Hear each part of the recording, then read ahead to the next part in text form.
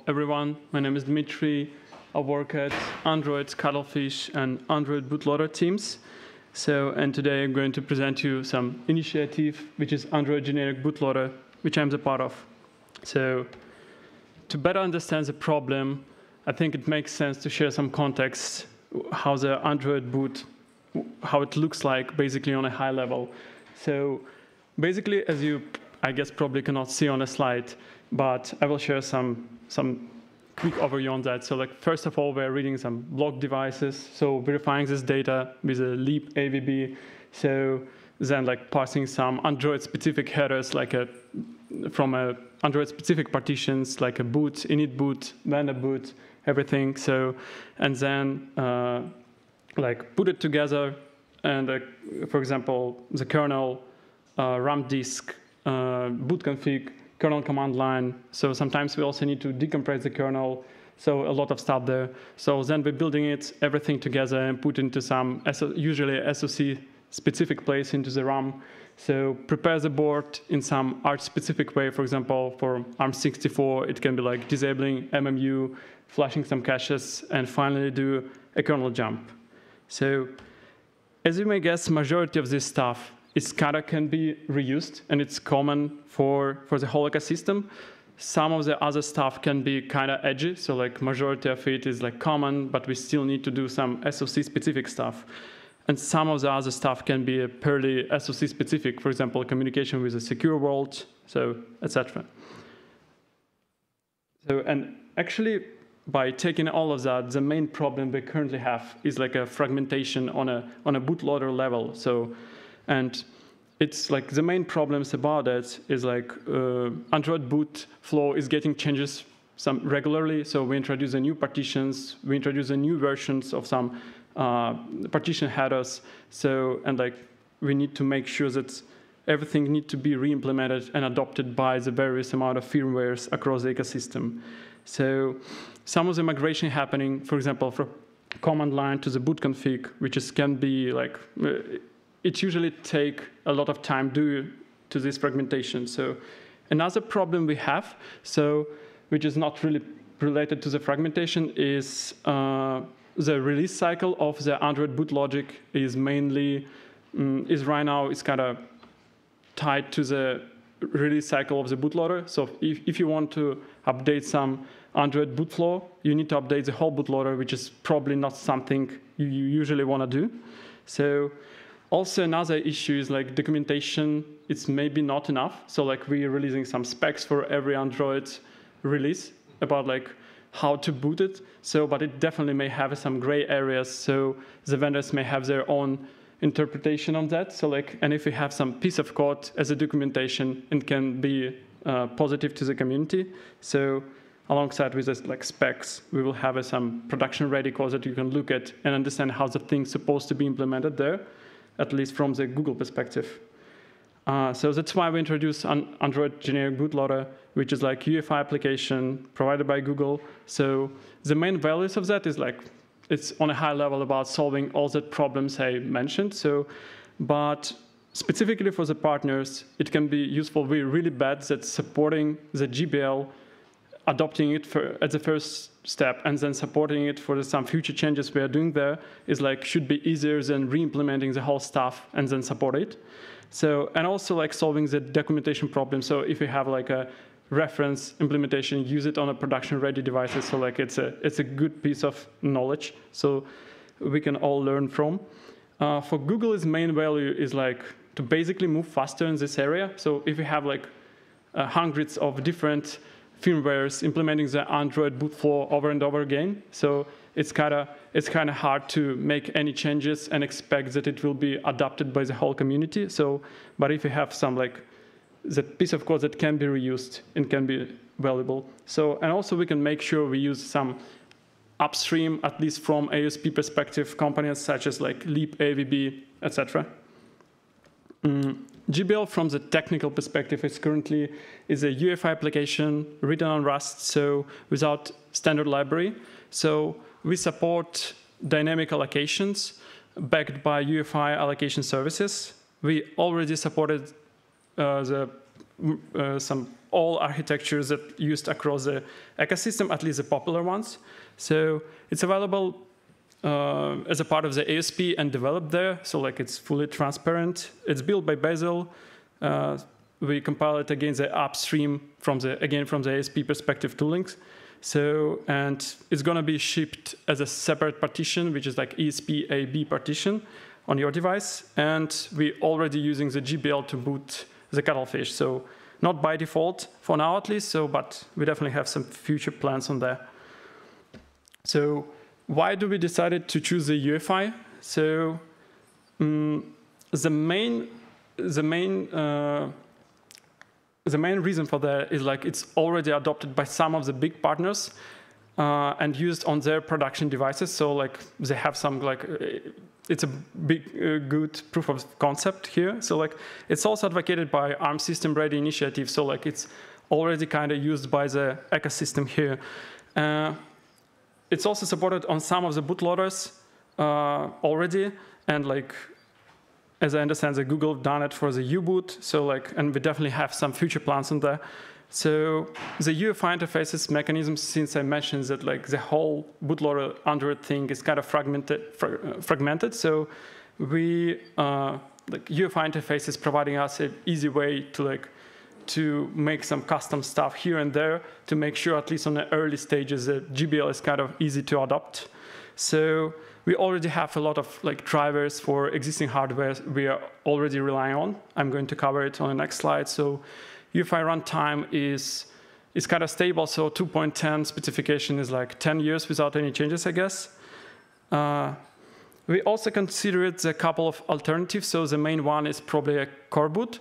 So, but according to our understanding, so if we use a core boot, we need to force all our partners to open source their firmware, which is like will be definitely a hard thing to do, especially with big commercial companies. So like ask them like just do the open source for your firmware right now just to support the GBL. So like it seems like not gonna work. We also using the U-boot to boot the cuttlefish, so that's we kind of support the Android boot flow there.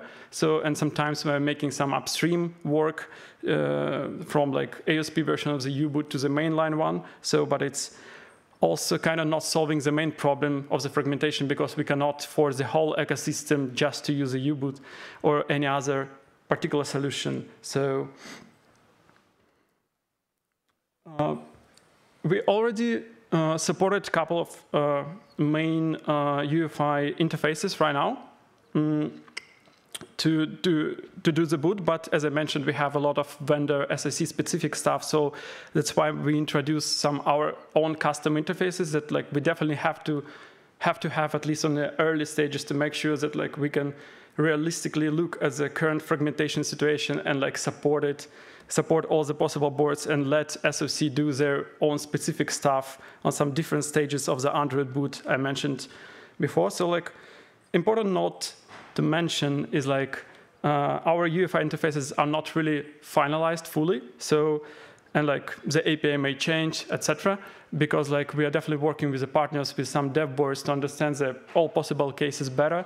And and only then we will be able to came up with some final APIs here. So, but I will go through some of them to mention like some rationale behind some of them. The first one is like to run the operation system, we need to pass some configuration to that. In the Linux case, so it's usually device tree, command line, boot config, stuff like that. So currently we're building it from the artifacts that built by Android build system. So, but some of that artifacts can be reused across multiple SoCs. So for example, only bootloader and SoC may know which particular base device tree to choose and like which overlays to apply, which like some other changes that can be SoC specific as well, we need to apply on top of that. So we're definitely providing some ways to customize that. Another one is like a slot thing. So because as I mentioned, GBL is going to be part of the ESP AB. It means that firmware needs to somehow choose like which slot to use without the GBL. So like we're definitely relying on this AB logic, the that implemented by the SoCs for now. So that's why we have a custom interface that like GBL will rely on as well. So fastboot is interesting topic. So it's not about how the Android boots, but it's still the big part of the Android bootloader. So, and it's the majority of the fastboot is again getting re-implemented by the vendors over and over again, especially the device part of it. So that's why we bring the fastboot with the GBL as well. So we already supported 2 transports, so like a TCP via some low-level UEFI protocol, and also USB via our own custom protocol, which I'm going to cover on the next slide. So the one note about the network, so like we decided to go with a low-level network protocol rather than relying on something more high-level, such as like TCP, UDP protocols, because some of the firmware may have a very limited network support. For example, according to our experience, U-boot right now, so like it's the like TCP stack there is not really fully done, etc. So like that's why we're bringing our own TCP stack embedded into the GBL, so to make sure we support as much platforms as possible. So the USB protocol I mentioned, so like currently some default UEFI USB protocol is kind of hardware aware, and we definitely don't really want to know all that information inside the GBL to make a decision how to initialize your USB stack, etc. So that's why we have like slightly more high-level protocol. We just care about like how to start USB, how to stop it, and how to send data both sides.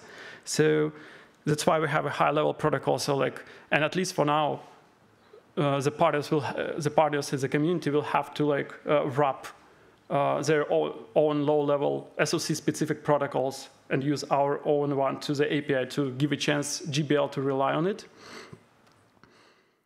So the fastboot, as I mentioned, like like majority of it is common, the whole protocol, the whole stuff around that, but vendors still doing some custom stuff there. So for example, custom fastboot variables, custom fastboot commands, and we definitely want to support that. So that's why we have the GBL specific protocol, so where you can add your commands, variables, etc. Or like, for example, if you wipe your user data, so like here some SoC specific stuff may happen. For example, like to wipe the whole secure world, which is also can be very, very SoC specific, at least right now.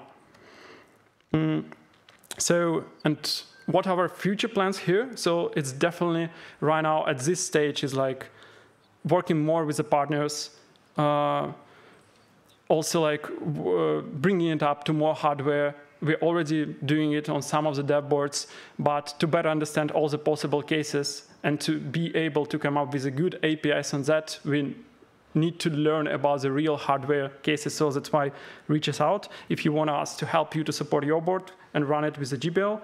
So it will also help us to finalize all the UEFI interfaces we have. So also, as I mentioned, like not all firmware currently supports the UEFI. That's why we are working on that as well. So like we are bringing the UEFI runtime to the little kernel, which is widely used across the ecosystem. We already merged some of the basic UEFI stuff there and working towards it. So, and probably as a result in the very end, so like it would be something, bring more standardization here. So like we will get rid of our custom interfaces to make sure so adopting the GBL is kind of, it's at least easier than re-implementing the whole stuff in the very end. So some useful links here is like source code is there, so like also some documentation about how to use GBL and how to run it with the QEMU, with the cuttlefish. So all the development is happening, all the PRs from our side is happening on the ASP as well, and also some points of contact if you want to reach out our team or like me in particular. And some topics we are interesting to hear the opinion from community. So like it's basically everything I shared today on a high level.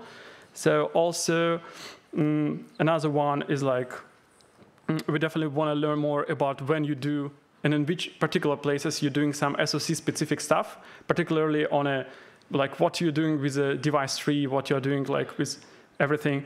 Also like UEFI is kind of single threaded thing by design. So we are currently adopting some async protocols to do some stuff in parallel if the firmware supports that. So like, but we definitely want to learn more if you do any parallelization with the UEFI, so please share it with us. So overall, yeah, thank you. Looking forward to hear your questions. So moving to EFI makes me sad generally. I'm bummed that ARM ecosystem is moving in that direction. So my question is, what about core boot? What if you have a device that's running core boot and you want to use the standard boot, like the standard boot method, which I think is great to defragment the ecosystem? Would it be possible to add code to GBL to make it into, you know, so you could build it as like a core bootloader or an EFI bootloader? Is that something that you would be open to, or do you really want to push everyone to UEFI?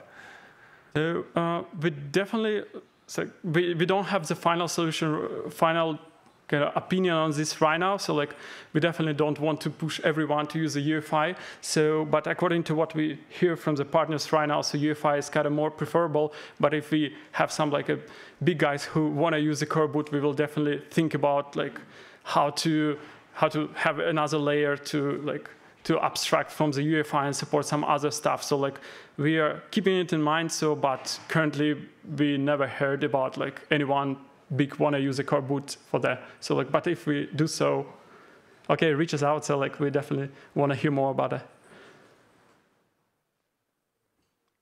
Yeah. So you say you're talking a lot about partners here, and I'm wondering also about consumers. Like, I mean, in you know, the talk that Chris just gave, it was a lot about, you know, who's consuming this stuff, and I think I just wonder, you know, given that Chris is talking about trying to, I think, reduce fragmentation here, I just wonder, and I wanted to clarify your, it sounds like the reasons you don't want to use U-boot and core boot are because of the license, which is the same license that Linux uses in those cases, and instead opting for something that lets people much more easily fragment the ecosystem because they can just proprietarize whatever changes they make.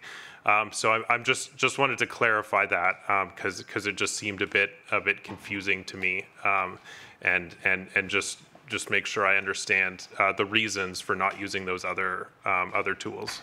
Mm-hmm.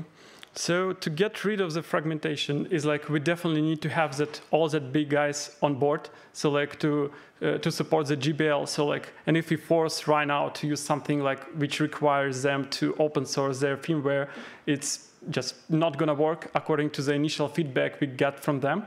So, but as we discussed before, so like, I don't know, probably in the future supporting something like core boot is like the whole thing is already launched. So like majority of the Android devices are booted using the GBL. So like, and getting some other people core boot specific stuff to support that. So it's definitely something we would be open for.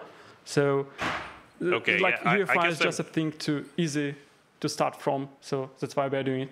Yeah, okay, I guess I understand. It just seems odd, like Google can tell them what to do. I feel like it's not like you have to cater to what they're doing. Like, you own Android, you can tell them this is how we're doing it.